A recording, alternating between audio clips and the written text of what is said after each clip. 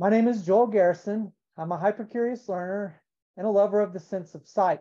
I'm delighted to moderate this podcast dedicated to sight on behalf of the Internet of Senses Institute. Today, we are incredibly excited to speak with an individual on the cutting edge of using virtual reality, or VR, as experiential learning in the university setting. Let me welcome to the audience Humberto Coronado. Humberto is director of the Master of Science in Supply Chain Management at the Robert H. Smith School of Business. He's also a senior lecturer that teaches graduate level business and supply chain management courses. Humberto has over 15 years of industry experience in logistics and supply chain management. He earned a bachelor's degree in business from the Universidad Autónoma de Colombia.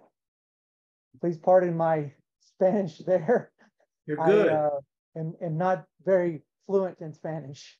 He then completed a Master of Professional Studies in Supply Chain Management from the Pennsylvania State University and a Master of Business Administration with an emphasis in accounting and finance from the Robert H. Smith School of Business at the University of Maryland.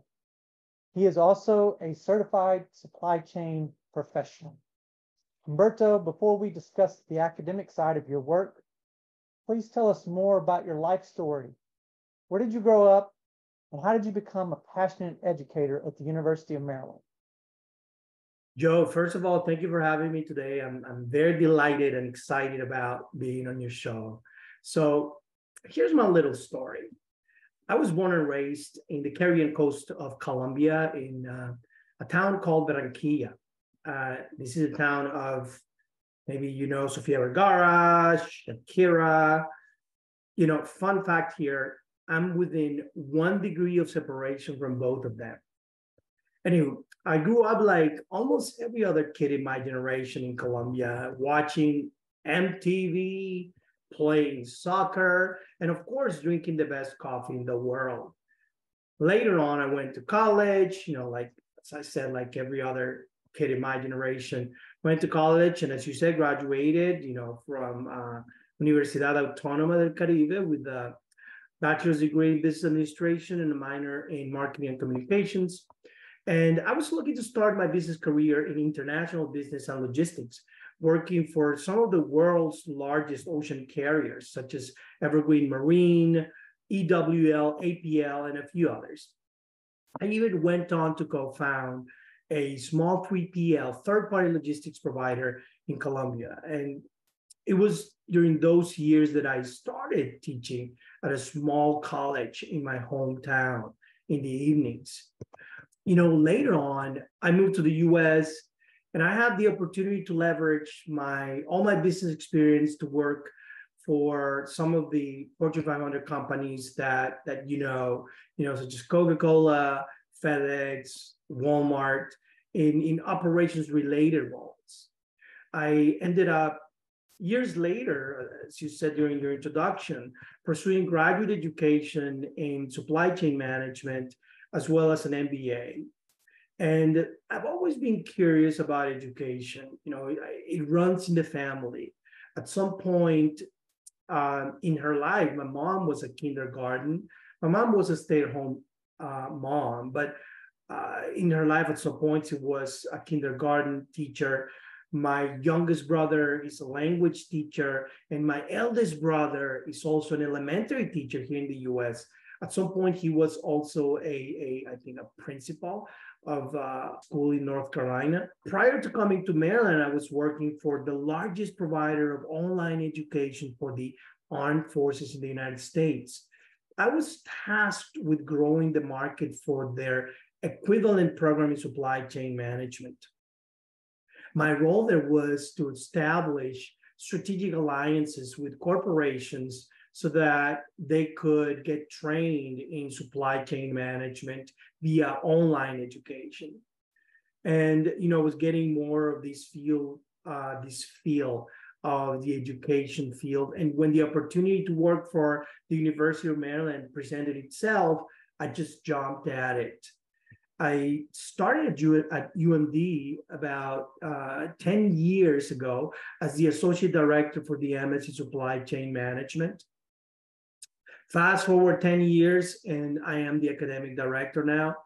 I must say, I have been extremely lucky to have had along the way great mentors that have made this long-term career a success at Maryland, and I'm very grateful for that. And in addition to being the academic director for the program, I also teach supply chain related courses at all levels, from undergraduates to MBAs. Wow, that is a very impressive background. You could definitely say that education runs in your family. I'm interested. I'm curious now. How did you get attracted to business? I clearly see a direct line that led you to becoming a passionate educator. But what really, was there a moment in college or some point in your life when you decided, hey, supply chain management, that's the thing for me? That's a great question. I get students ask me that a lot. Let me tell you, it's a funny story because here's a logistician's job. No kid dreams of being a logistician, right? Kids say, I want to be a policeman, I want to be a doctor, a teacher, right? Nobody says, I want to grow up to be a logistician, a supply chain manager, right? So I went to college in the evening, so I worked full time during the day, right? I put myself through college. I paid, I've been fortunate enough to have been able to position myself to pay through all my education from college all the way to my MBA. But yeah, it was during those years, early years of college, when I was looking for a job to be able to sustain myself.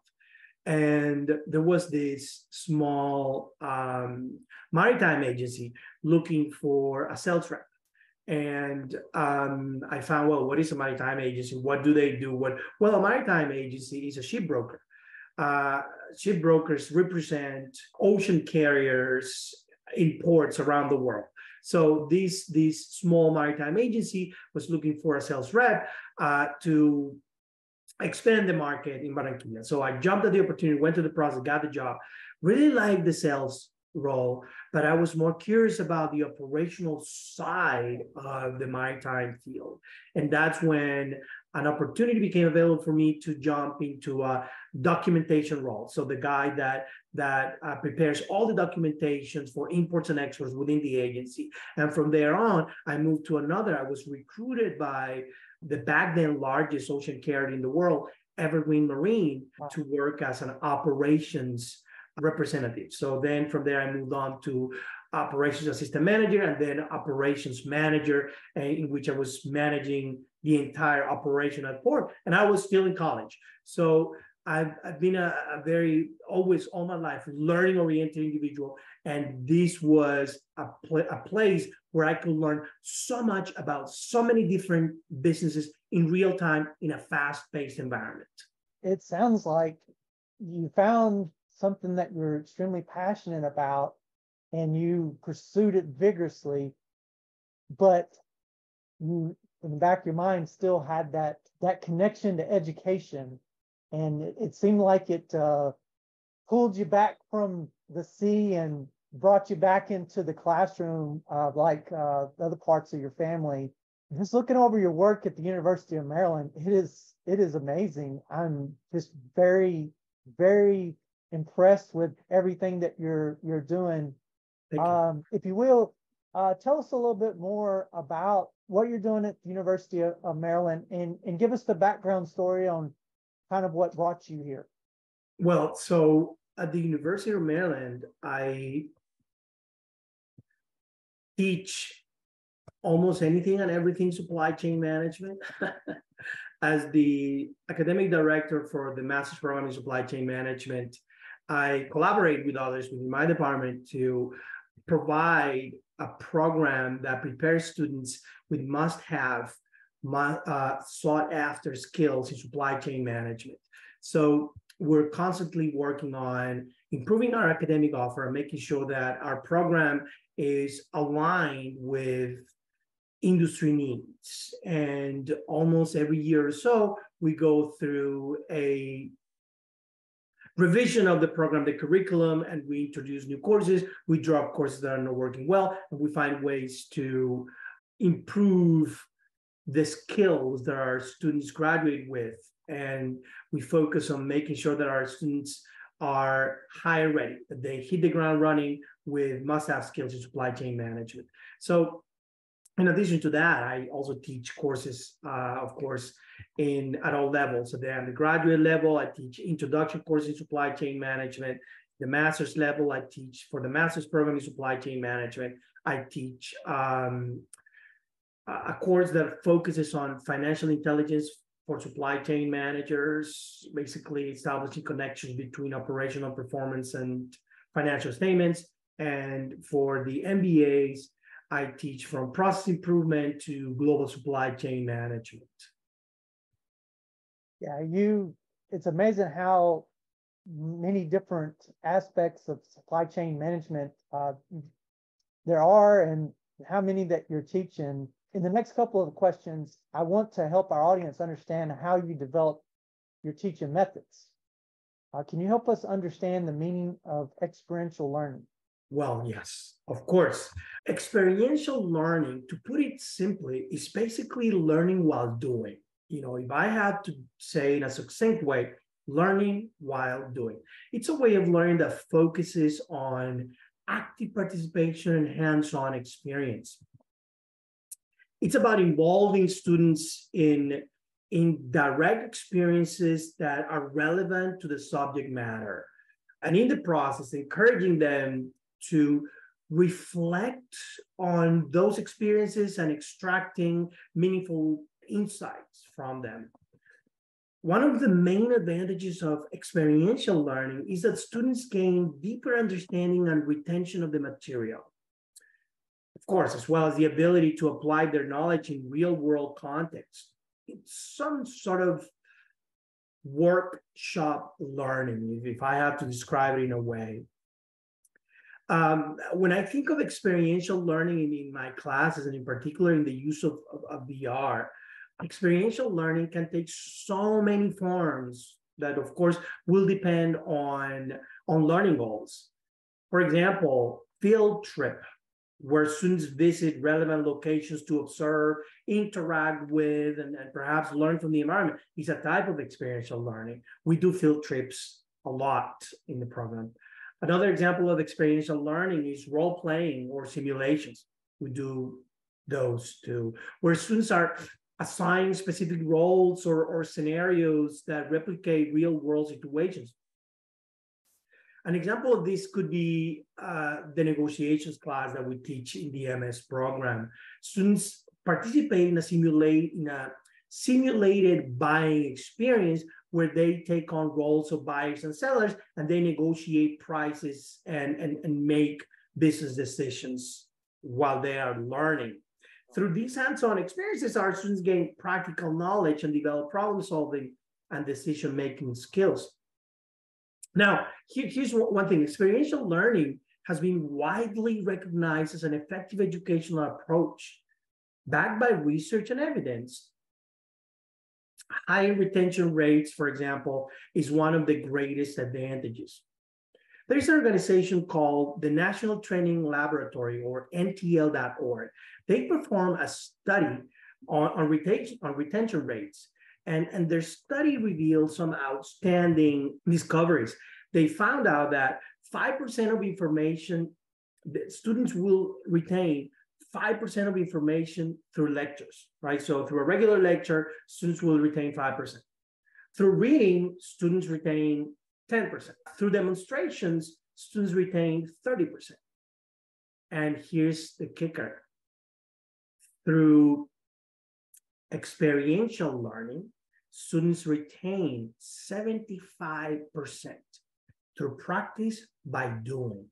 So, I've been fascinated about how experiential learning can improve the learning experience of my students. I can stand and speak for hours in a classroom, right? Is that my goal? No, it's not my goal. My goal is for my students to learn. Another study by the Association of Experiential Education, I think is the name, the Association for Experiential Education, found that students that engage in experiential learning have higher academic achievement compared to those in traditional classroom settings.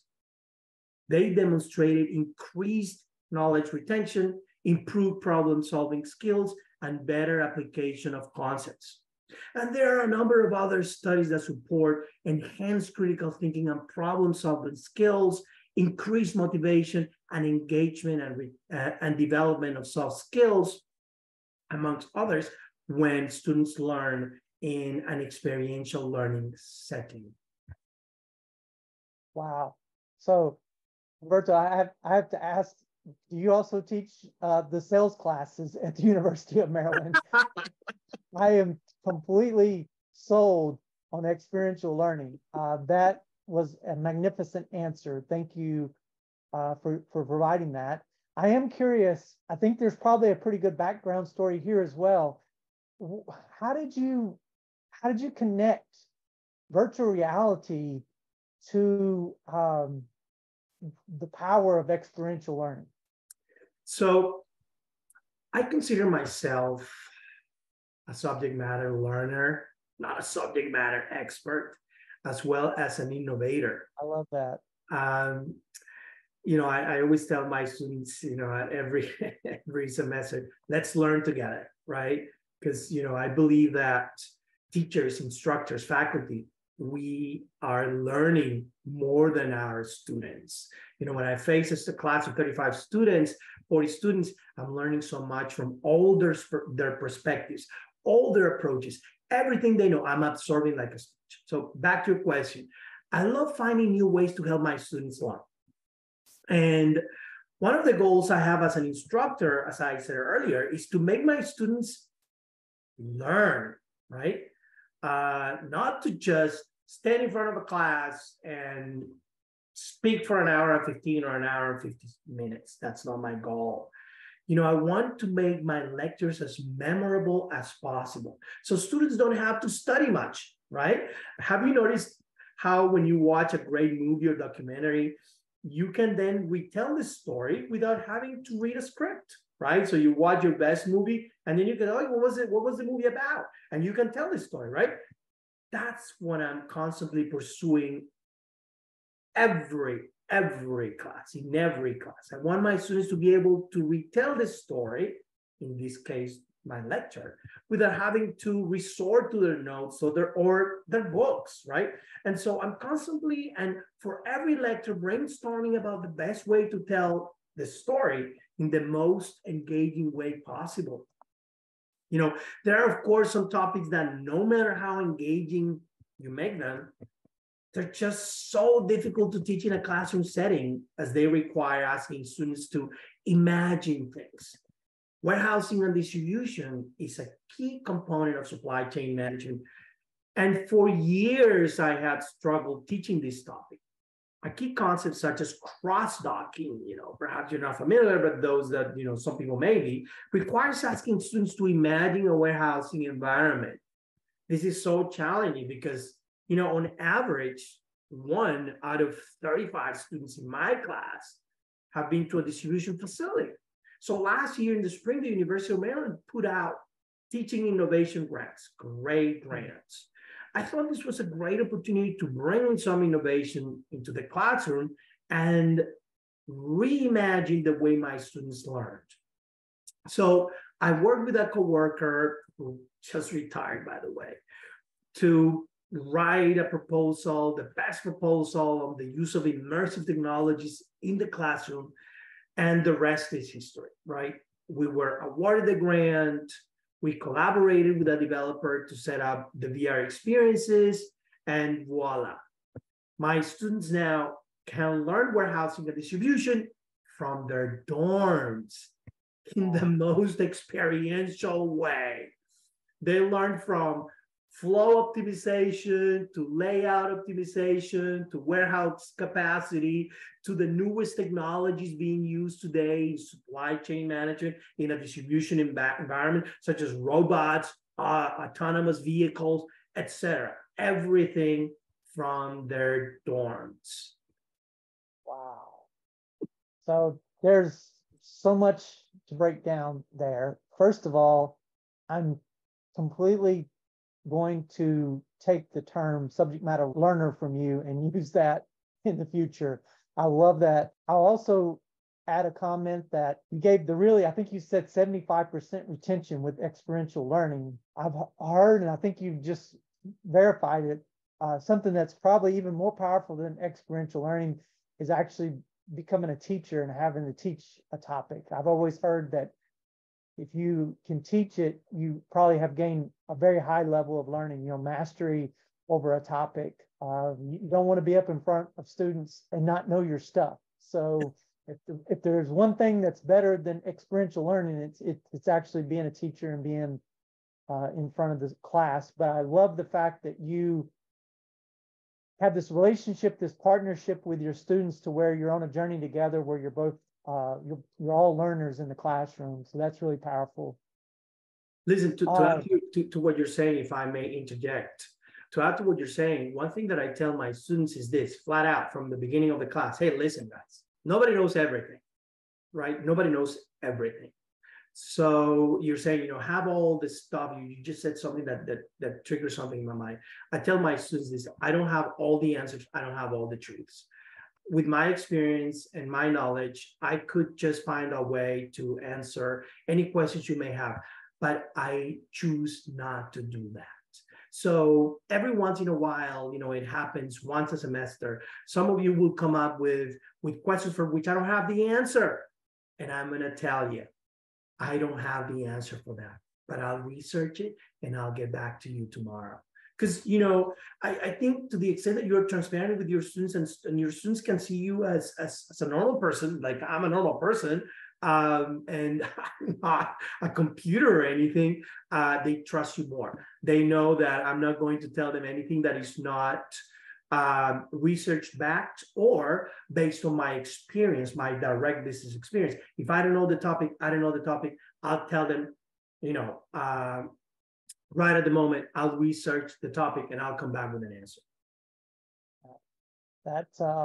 That's very admirable of you. I mean, that takes, I know, a lot of effort and a lot of work. But it's, again, your students, I'm sure, appreciate that. The second part of statement that I wanted to unpack a little bit was when you're talking about bringing the most amazing cutting edge aspects of business into the students' dorm room, that's extremely powerful. It seems like you'd want to do that for all of your classes. How do you pick which classes are best for the use of virtual reality? Can you use them in any class, or are there particular classes that it's just a better fit for? Very good. So the short answer is no, I don't use them in every class. That's the short answer, right? The long one is not all courses lend themselves for this type of learning. For example, in a finance course, you may not need this type of experiential learning using VR. You may do some other experiential learning, such as, for example, visiting a stock exchange and learning how things are. That's experiential, right? Or perhaps visiting a bank and learn. That's experiential. But when talking about VR, virtual reality, 360 videos, augmented reality, all these type of realities that require special hardware, such as the headsets, not all courses, at least today, not all courses lend themselves for this. As I mentioned, in one of my courses where I teach supply chain financial intelligence, we rely a lot on spreadsheet modeling and 10K reports and information from real companies. We don't have to use this type of immersion to achieve the goals of this course. some courses are more required or benefit students if you have an immersive experience. Let me tell you some of those. That some of them are now in the making, and some of them, and the one that I'm teaching, the one I'm teaching is a warehouse module in VR. So in this experiential learning, students immerse themselves. They put on their goggles. They are assigned the headsets. The beginning of the semester here, you got your headsets. Everybody takes their headsets. They go home, and they have some activities to do on their own.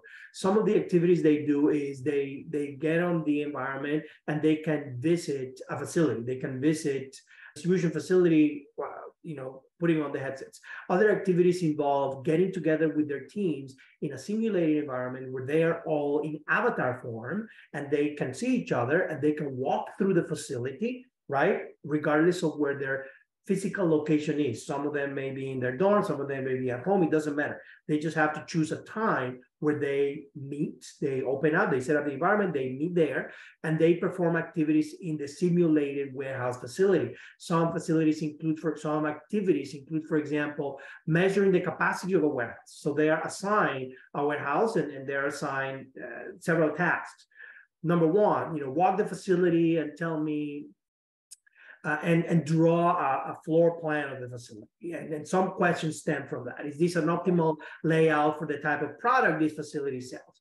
Another type of activities that my students learn in the facility, in the simulated environment with their team members, is they measure the capacity of a facility. They have to walk the facility, take notes because they look and they can interact with objects in the facility. They look at the capacity of the facility. You can measure in terms of percentage, how much the facility, what is the capacity, the available capacity versus the used capacity. And another activities include doing cycle counting with their team members. They walk in the facility, they pick a number of boxes, and they do inventory cycle counting. They inspect boxes, they interact, right? These type of learning goals, warehousing, benefits from this type of learning, of immersive learning.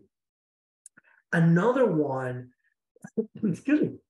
that we are building right now is negotiations, right? So in this class, the goal is to provide students with strong negotiation skills. So basically they set up their goggles and they negotiate with an avatar. This avatar is measuring in real time some specific KPIs that measure assertiveness and other things that can help students improve their negotiation skills. So they're in front of an avatar negotiating on a specific topic, and the avatar in real time is measuring my students' abilities. At the end, they get a report, they improve those skills, they learn about the skills, and then do it again. And over time, they're improving and reshaping the way they negotiate. So not all courses lend themselves to an immersive or benefit from an immersive experience. A leadership course, for example, may help students develop their leadership style. There is another faculty developing a course on leadership where students are getting to a stranded place, an island, and they are faced with managing and controlling the situation to the benefit of the team. So they all immerse in this experience, and the solution measures different things, different aspects of their leadership style.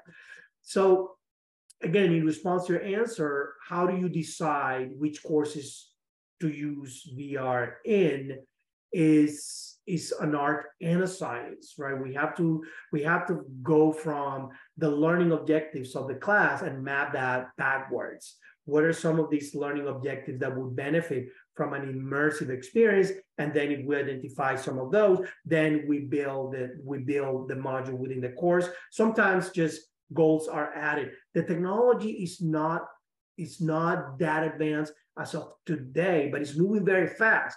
So I'm thinking we will be able to use this technology across more courses. Today, It's a little bit challenging, but we're managing it okay.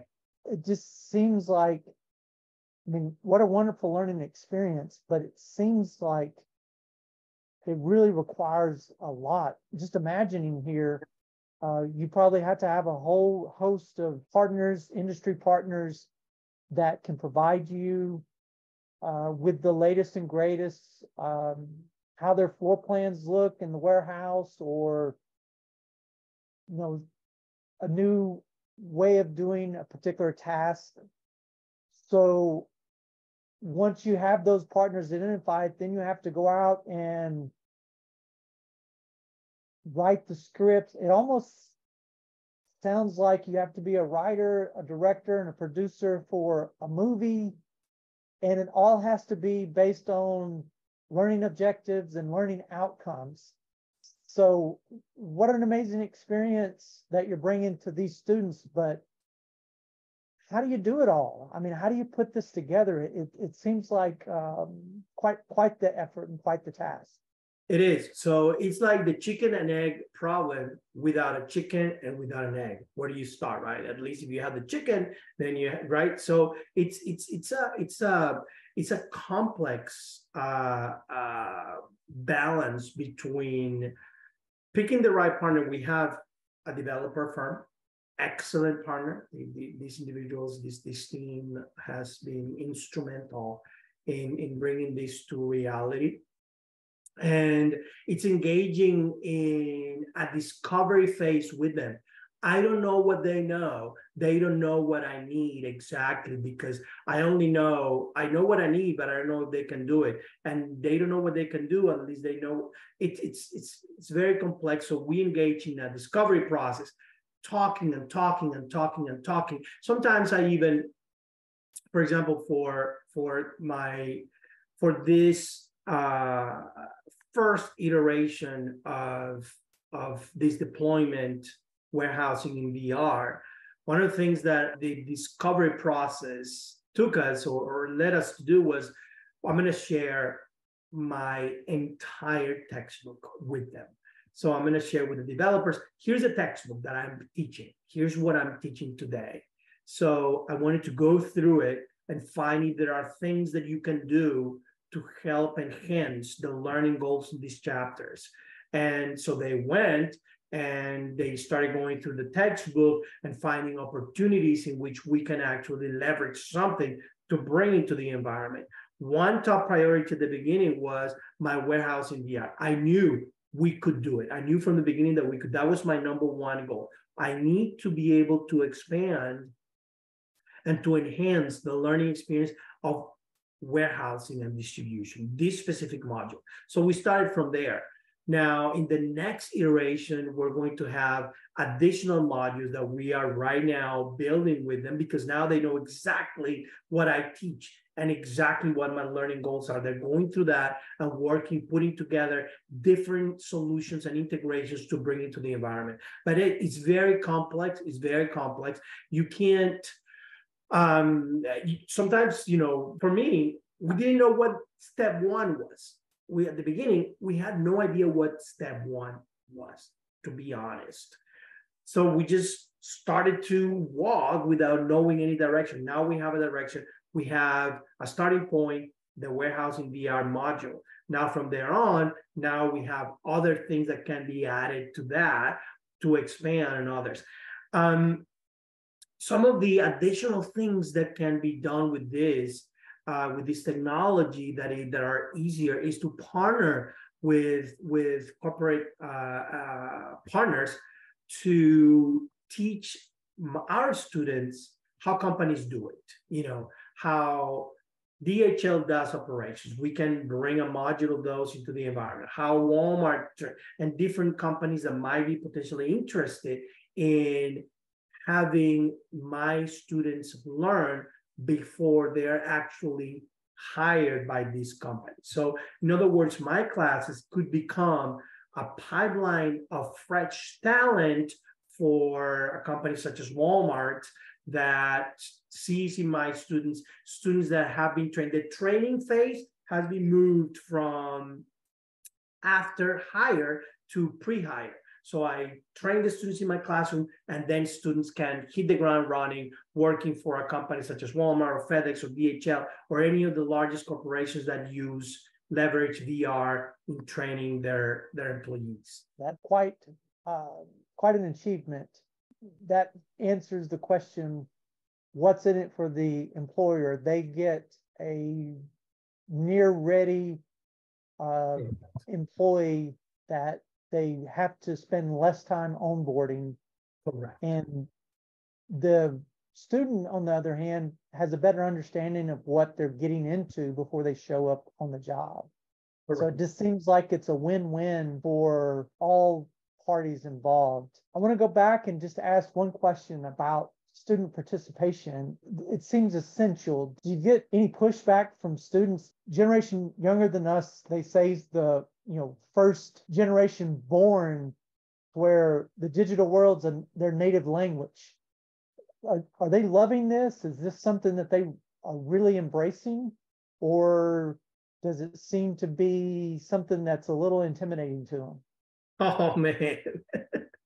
Are they loving it? 120%. Wow. So I don't even have to be biased. Hear my students' own words. This is awesome. This is phenomenal.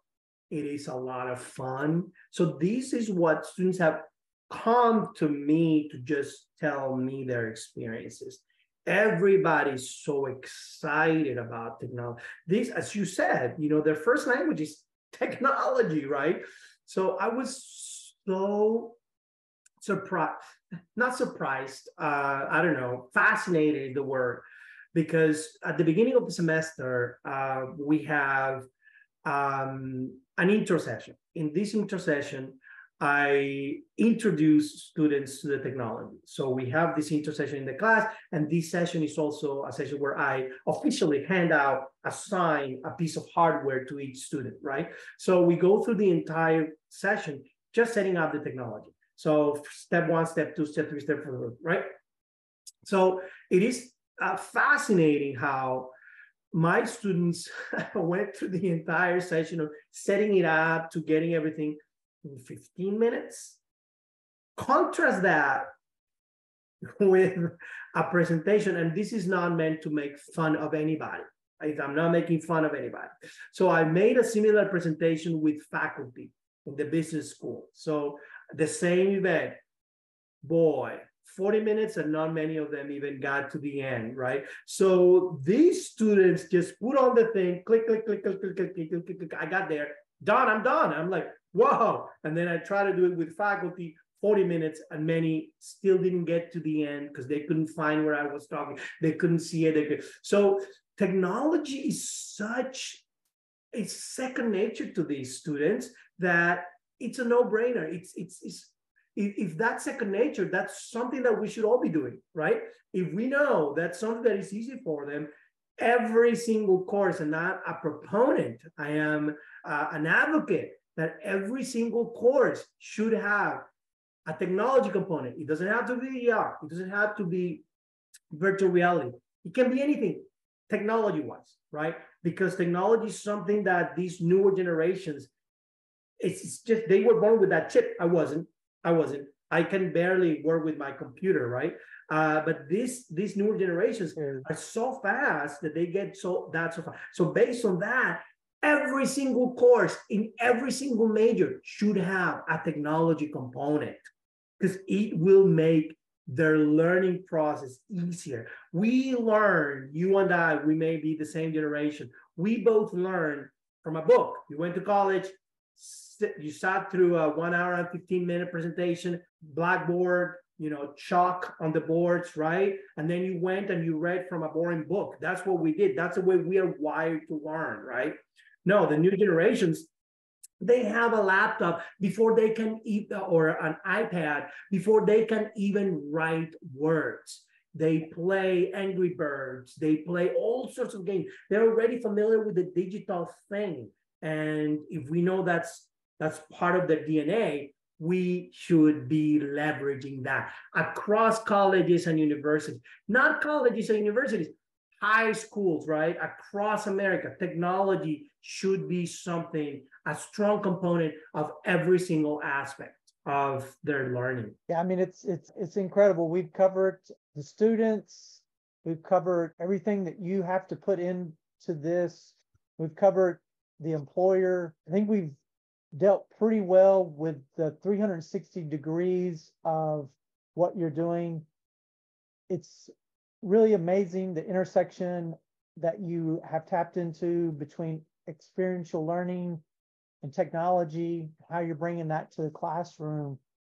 I think what we still need to cover is, and you've alluded to it in some of your answers, but where are you going with all of this? You talked about kind of, you didn't really have, the chicken or the egg. You really didn't have a roadmap at first. Now you have a good idea. You put some markers on the board. What's next? Where are you taking this? Very good, very good. Joel, thank you. This is a great question. It fills me with excitement because, this is just the beginning of the use of this technology. As we speak today, as we're talking right now, I'm partnering with another faculty in my department at the Smith School of Business to take this to the next level. What is the next level of, and I can only talk about supply chain management, right? Because in the business school, even though I'm the first one to bring this technology in the business school to reimagine the way our students learn, now that I presented it to other faculty and now other faculty know what can be done, there are other faculty working on how to bring this VR technology to other programs, right? So my department is the Department of Logistics, Business, and Public Policy, but we have accounting, finance, we have other departments, and they're now working on this. But in my department, I'm partnering with another faculty to the next generation of this, of the use of VR or experiential learning. We're going to deploy in the spring 2024 a new course. It's a new course that is intended only for supply chain majors, just supply chain majors. And students will learn, it's a 14-week course. Students will be learning during the first part of the course, they will be learning everything, distribution and warehousing environment, technologies and everything they have to learn about warehousing as a critical component of every supply chain. And then in the second part of the course, we are partnering with a company. We're partnering with different companies so that students can have a mini consulting project. So the next 8 weeks of the course, students will be working on site. It doesn't get any more experiential than this. First, you do your experiential learning with the use of technology, and then you go and work on site with different companies to help them optimize distribution and warehouse operations. So this course will have a capstone project, which is the deliverable, recommendations on how to improve the distribution operation, recommendations of process improvement, all sorts of recommendations. And we're going to help partners have students learn in a even more hands-on approach. And it's going to be a win-win for all the parties involved. Humberto Coronado, amazing work. I love what you're doing. Wow. I'm sure your students are very appreciative. I know that the peers and leadership at the Robert H. Smith School of Business at the University of Maryland are also very appreciative. And most of all, I think the employers are appreciative as well. So again, win-win for everyone involved. I'm so impressed with what you're doing. I love your passion for education. I love your story. I really appreciate what you're bringing in as far as innovating education, and really appreciate you being a part of what we have going on with this podcast. Any closing remarks before we wrap things up? Joel, my closing remarks are thank you so much for the invitation. I will continue to be an advocate for technology applications in education, right? Regardless of the field. I believe that's the future of learning, bringing in new technologies and applying them to the way we learn, right? It's easier today than ever. Technology is moving very fast. at light speed, and our newer generations are already familiar with them. So I think you put two and two together, and it's anybody that is in education can see the benefits of innovating with these newer technologies that are already there to help better prepare our students for the future, to help train the next generation of leaders in a better way. So I'll continue to do that. Thank you so much for inviting me today. This was such a great experience for me. And if you need anything else, Joel, just reach out. I'll be happy to contribute in any way I can. Well, thank you for being a part of our podcast. Again, last thing I'll say is I'd love to have you as professor. So never, all of us are lifelong learners. So I may just be over there at your school here taking a class from you at some point in the future. But again, really appreciate you. We'll definitely be in touch with you to see how things are going, how you move this along. Until we talk again, I appreciate you, and we'll talk soon. All right. Thank you so much. Bye-bye.